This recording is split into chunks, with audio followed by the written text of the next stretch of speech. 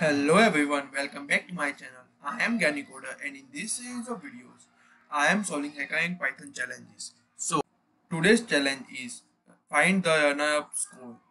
Here, given number of students and list of score of students and we have to find out the runner-up score.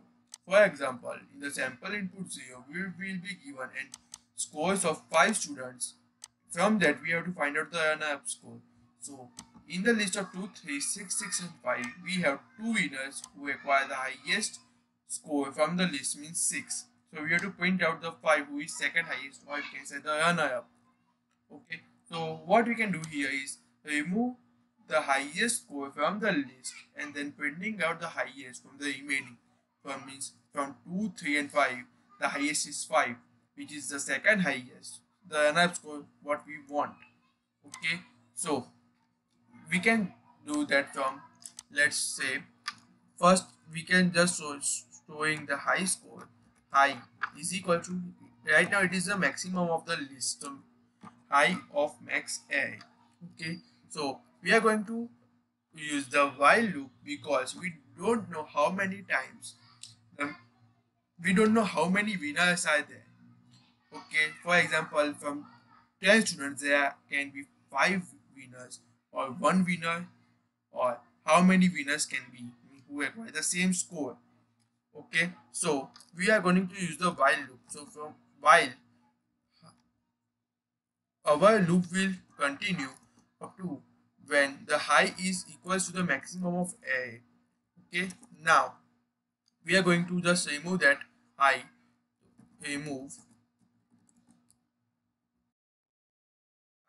Okay, we are just removing high from the list and now just printing the maximum of a. So let's run our code. Okay, we have an error here, value error. Max argument is an empty sequence. Okay, let's see why it's happening here. Okay, here we have a method map.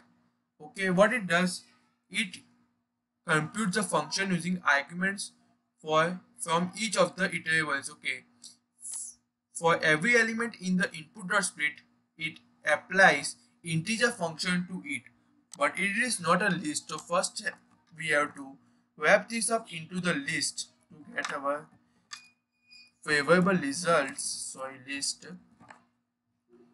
Let's try to run our code now. Okay, let's run our code. See we get an error or not.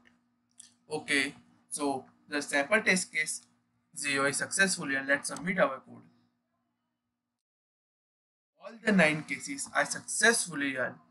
If you like this video, then don't forget to click like, share, comment, subscribe and click on the bell icon to receive our latest video updates. If you want to see my source code, the link is in the description box below.